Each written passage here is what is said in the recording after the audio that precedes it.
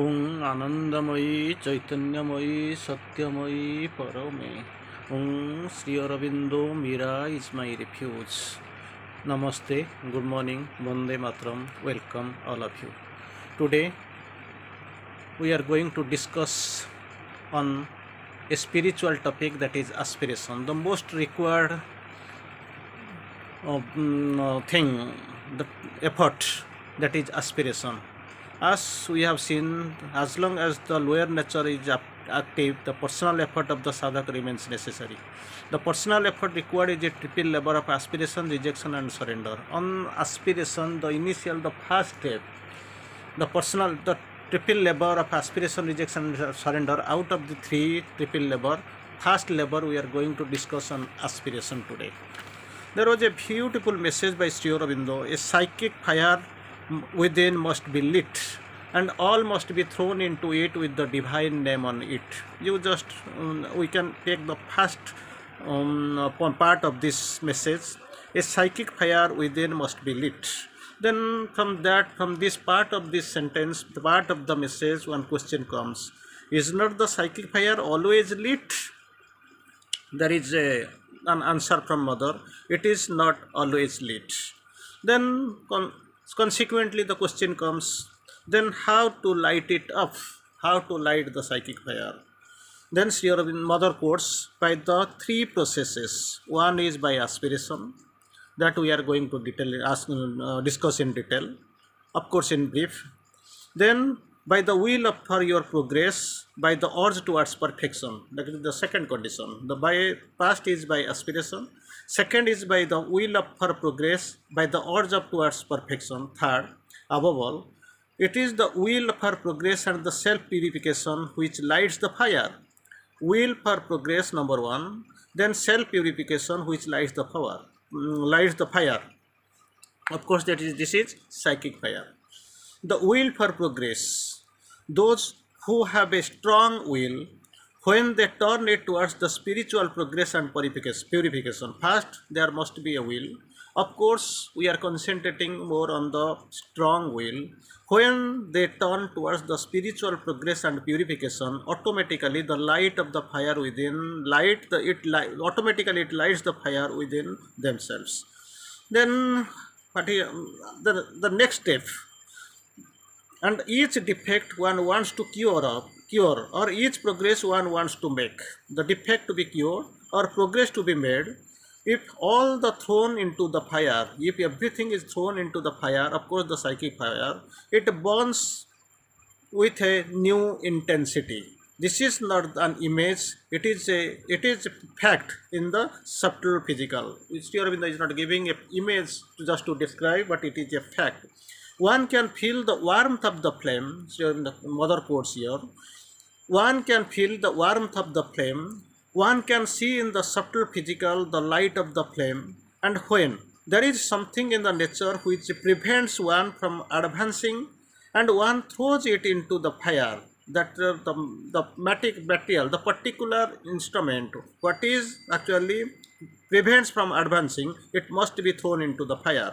It begins to burn and the flame becomes more intense. So these are usually those, there are resistances, barriers, obstacles which are coming on the way. It will be simply thrown into the psychic fire so that it will be burning, and this will provide fuel. The flame will be more intense. So these obstacles and these resistances will be just made simply fuels. Then the next step we are going, what is the aspiration and how it is differentiated from the desire. Sri Aurobindo calls it only, there are four intentions towards aspiration. Number one is freedom. Number two is to God, light and immortality. So if we have got seeking for these four, freedom, God, light and immortality, then it indicates that definitely we are aspiring.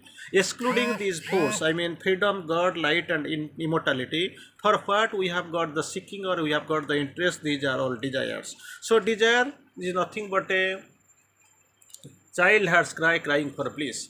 It is crying. If something is given, some toy is given, some food is given, gets satisfied. Like this, it is the desire.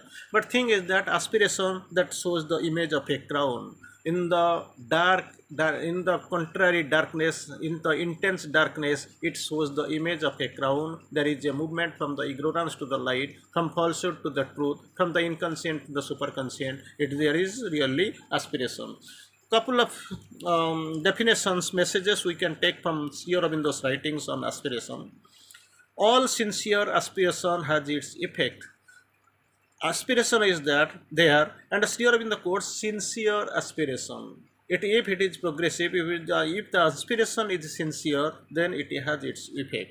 Then second quotation, second definition is from Sri Aurobindo. If you are not constant in aspiration, there must be consistency in your aspiration. If this consistency is lacked anyhow, if you are not constant in aspiration, the nature will then sink down back into its old lower ways. So with difficulty, through the power of our sadhana, we are moving forward in the step, in the stair, in the step, in the hierarchy, from one step to the higher step, from lower to higher, from one to second, like this we are moving up.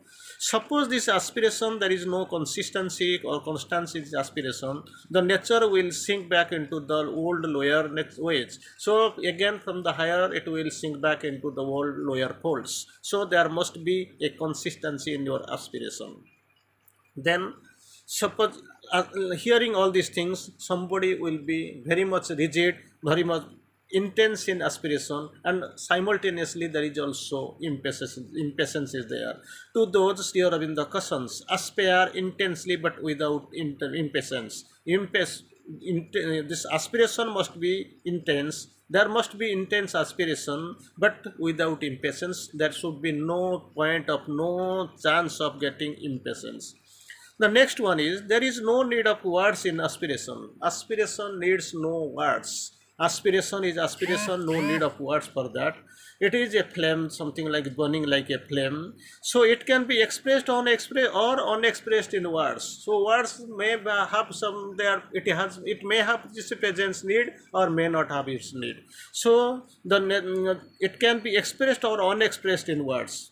Then Sri Aurobindo quotes again, the intensity of aspiration begins the intensity of experience. So if the intensity, the aspiration is there, second one will come the experience. If the intensity, this experience is repetitive, then there will be the change. So for the change to come, so naturally aspiration is required. From aspiration comes the experience.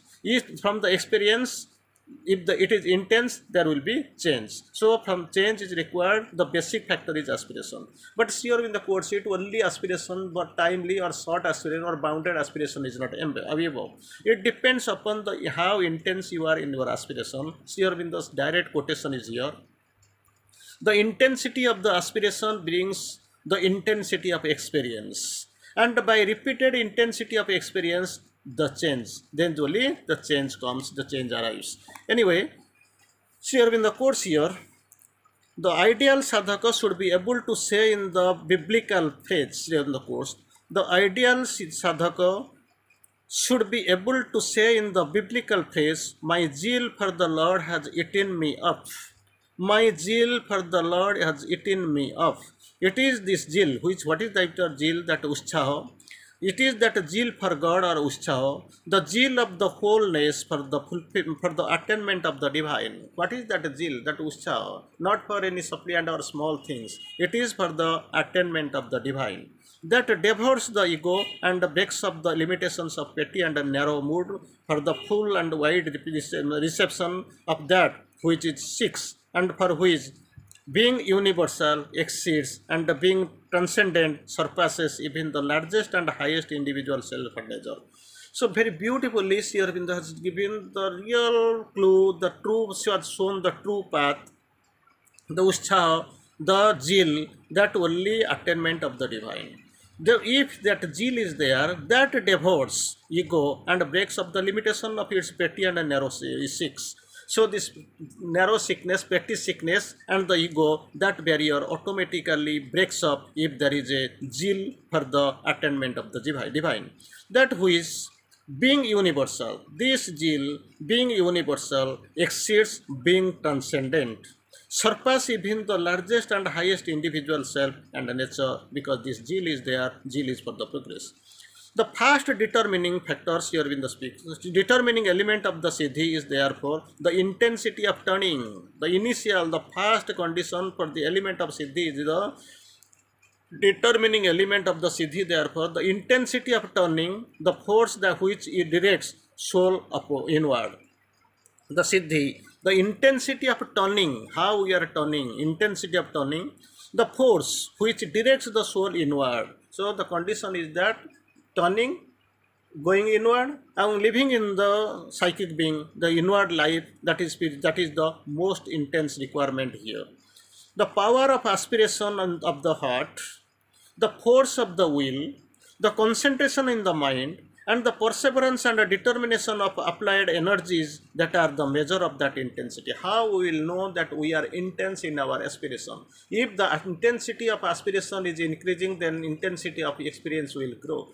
By repeated intensity of experience, then there will come the change. So the thing is that the intensity of aspiration counts the measure in the, this is the major thing while prospering towards the upper life, higher life. So thing is that intensity of aspiration can be measured with the four things here Aurobindo has quoted here. The power of aspiration in the heart, it is the intensity of turning, the force which directs soul inward. So these power of aspiration of the heart, number one, as power of aspiration of the heart. Second one, the force of the will. Third, the concentration in the mind. Fourth, the perseverance and the determination of the applied energy are the measure of that intensity. If that measures, these counts, if there is some bigness or greatness, then naturally that intensity of aspiration will is, you will get up, and with the getting up of this, with the enlargement of this intensity of aspiration, there will come intensity of experience, and from there there will be the intensity, repeat by repetition of this intensity of aspiration, therefore will come the change. Still in the again quotes, the development of the experience in its rapidity, its amplitude, its intensity or power of the result depends primarily in the beginning of the path, long after, on the aspiration and personal effort of the sadhaka. Already Sri Aurobindo has quoted, the personal effort required is a triple labor of aspiration, rejection and surrender. For this intensity and power of itself depends primarily on the beginning of the path, at the beginning. Because Sri Aurobindo has quoted, as long as the lower nature is active, the personal effort of the sadhaka remains. It remains necessary. In the beginning of the path and long after, on the aspiration and personal effort of the sadhaka, it depends. Then Sri Aurobindo comes to quote here, the first thing necessary is the aspiration for the divine. For the spiritual aspirant, only aspiration is required, and aspiration for the divine. For the spiritual seeker, divine is all. The first movement of aspiration is this: you have a kind of vague sensation that behind the universe, that there is something which is worth working, which is probably you don't know it. And the only thing that the worth living for, which is connect you to the truth, something on which the universe depends. We concentrate and we connect to something on which the universe depends, that which is not depending upon the universe, or something which still escapes your comprehension, but which seems you the behind all things, everything is there. So in the course, after some time, I have said here much more than the majority of the people feel about the thing, but this is the beginning of the past aspiration. This is the beginning. Without it, nothing can be done. This is the best. This is the beginning. To know that, to not to live with the perpetual falsehood, that is the thing perverted and artificial. This would be something pleasant, to find something that is worth living for. So thing is the worth living for, that is aspiration. And for that, what is required is a concentration upon the divine. That is the most required thing. That is so we must aspire for. Thank you.